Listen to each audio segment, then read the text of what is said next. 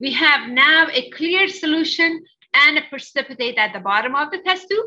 Now, if I bring it close and rotate, you should be able to see the white precipitate and the clear solution.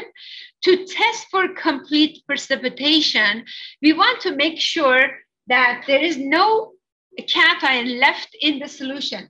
If I'm adding the reagent that I used before, which is HCl, I add 1 extra drop to it and to see if new precipitate forms. If new precipitate forms, the solution part, the clear solution part would turn cloudy again.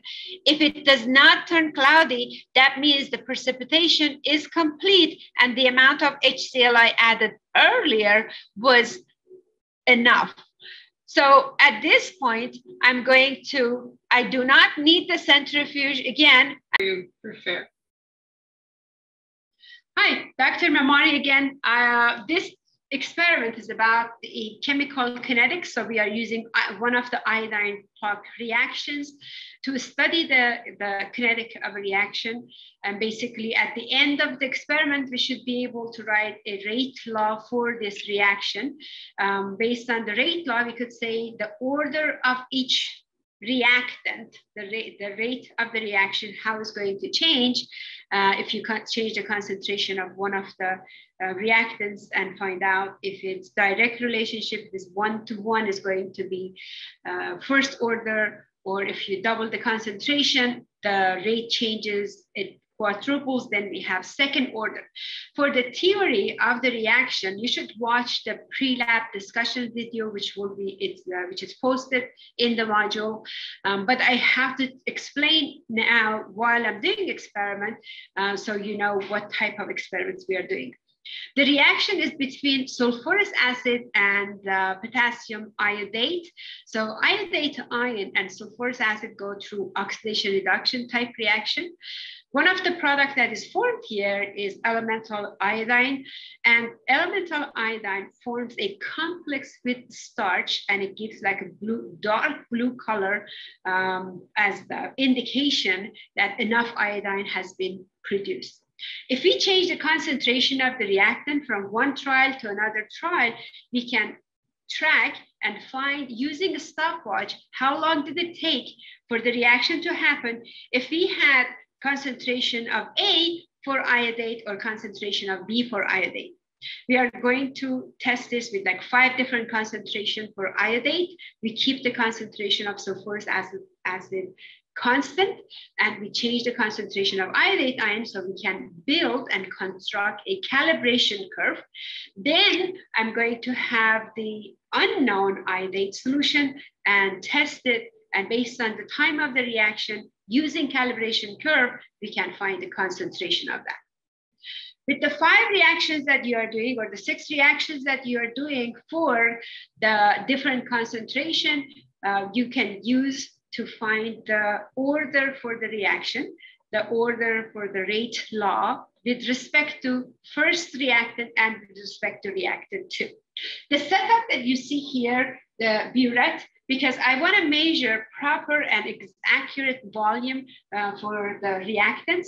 I have 2 choices. Either I use pipette or I use burette. Burette is a good setting when the whole class is here, so everyone can just dispense the volume required based on the table is given in the procedure and move on. It kind of saves time, and also we are using accurate measurement. I'm using graduate cylinder for water, and I'm using graduate cylinder for starch. I measure to the best of the accuracy that provided by graduate cylinder, but is not as accurate as burette, of course. So I just want to show you a sample. I already did my measurements based on the table provided in the procedure, but I want to show you like how fast and how quick it's going to be. Like if I want to get 5 milliliters of the sulfurous acid, the label and the burette says sulfurous acid, this would be the for class setting.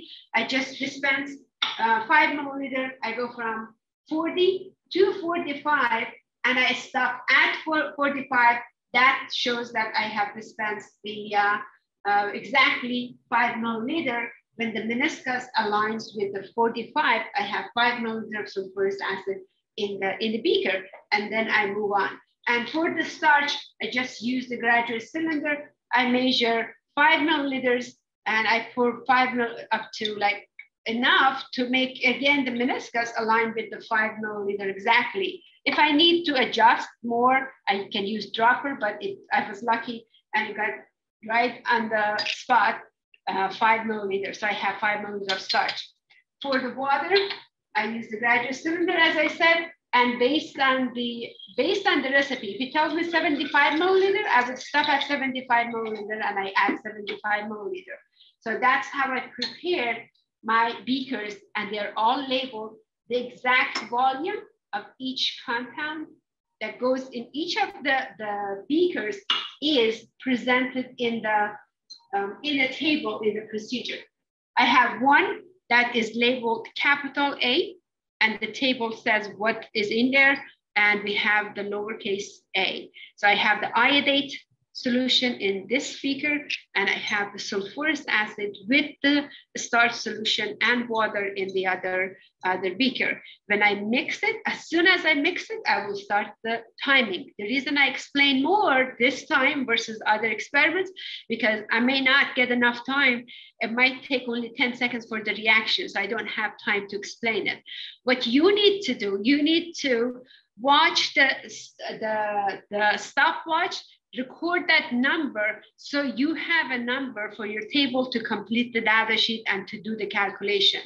I will make sure to stop and show you the stopwatch so you could see the number for you to record it. There would be no recorded and written value for you. You're watching me doing the experiment, but you are going to focus on the stopwatch to record the number for each trial. So please keep track of each experiment and see the timing corresponds to which mixture.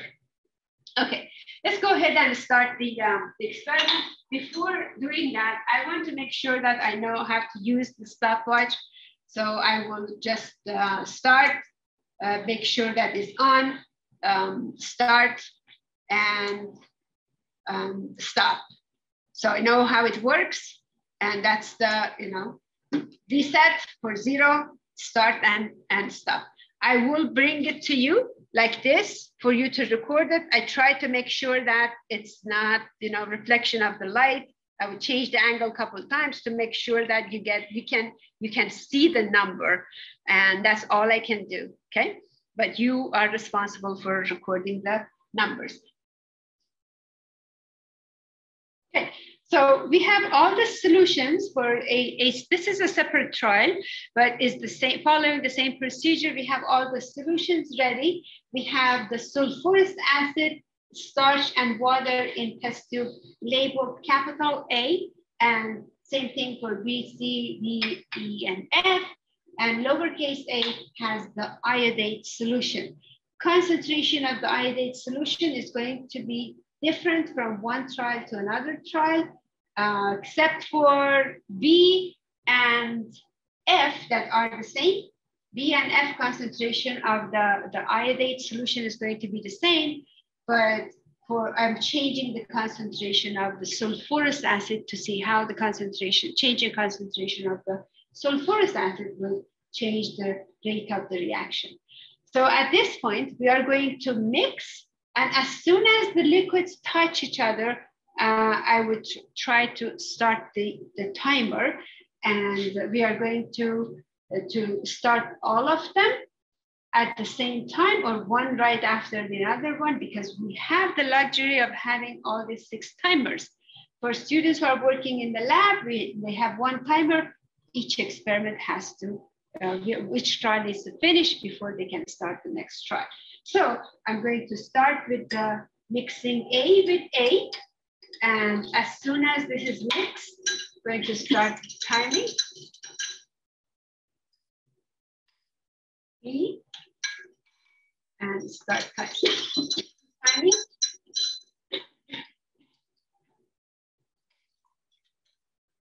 C, timing. Mixing D with E and timing. Mixing E, beaker E with E and timing. Letter F with lowercase f and timing. And the unknown. We prepared, following the procedure, we prepared the unknown and timing. Now, about the mixing, as long as you are consistent, we are fine. Because mixing is one of the factors that affects the rate of the reaction. We don't want to mix two factors. We want to be consistent with one of them.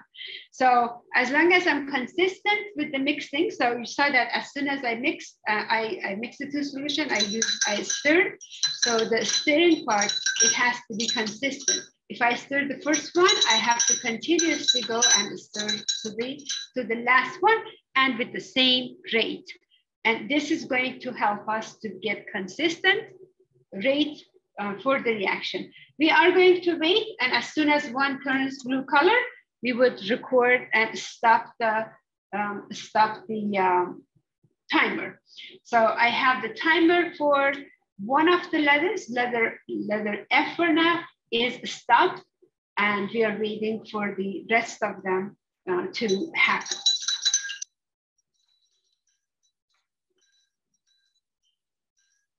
Okay, A also turned, so I'm going to stop the timer for A, and the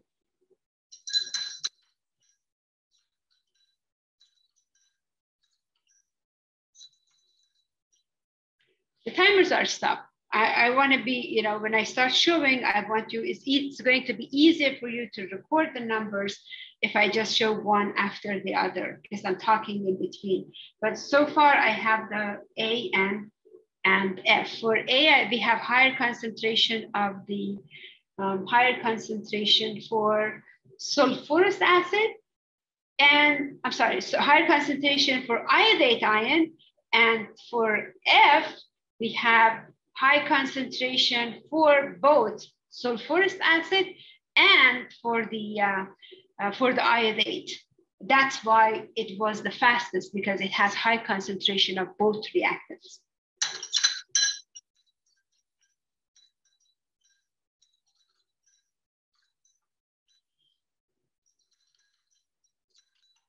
If it takes too long, I'm going to pause the video and then continue with this when all the reactions, okay. C reacted.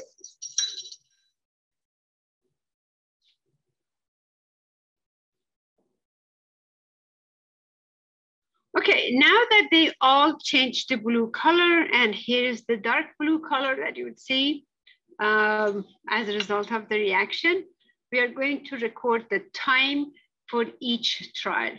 So for combination of AA, I'm trying to change the angle so you could see it better. So it's not blurry. Record your number. This is for AA, okay?